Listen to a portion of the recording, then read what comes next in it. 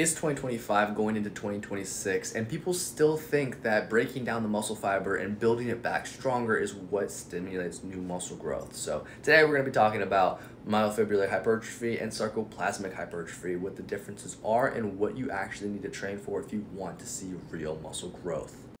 Alright, so first off, what is myofibril hypertrophy and what is sarcoplasmic hypertrophy? So to start us off, here is your muscle. Your muscle is made up of muscle fibers, right? The red is the muscle fibers, the blue is the sarcoplasm or the fluid that fills the space in between the myofibrils. Now, a myofibril is the smallest part of a muscle fiber. Now, obviously when we're talking about myofibril hypertrophy, we're talking about building more muscle fibers, right? This is what we want if we want to see long-lasting growth.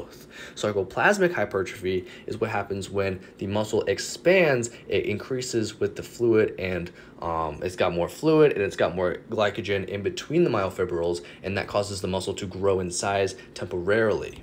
So the real question is, how do we get more myofibril hypertrophy and still get a good amount of sarcoplasmic hypertrophy without generating a ton of fatigue? Now, when you want to train for sarcoplasmic hypertrophy, essentially you're just training for the pump, right? So you're going to do a high amount of reps with low intensity to get a lot of blood flow. You want that blood flow flowing into the muscle so that way the muscle expands, you get a nice pump. It feels great. We love it.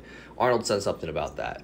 But if you want to grow actual new muscle fibers, you want to grow new myofibrils, it occurs when you get to the involuntary slowing of the contractile phase, right? And that's when you get to those last slowing 5 reps or so at the end of an intense set. Because what's happening is the proteins actin and myosin are pulling apart on a protein called titin, and it's that titin that gets stretched and signaled to stimulate new muscle growth that generates new myofibrils inside the muscle. So not muscle damage, it's the involuntary slowing of the contractile phase.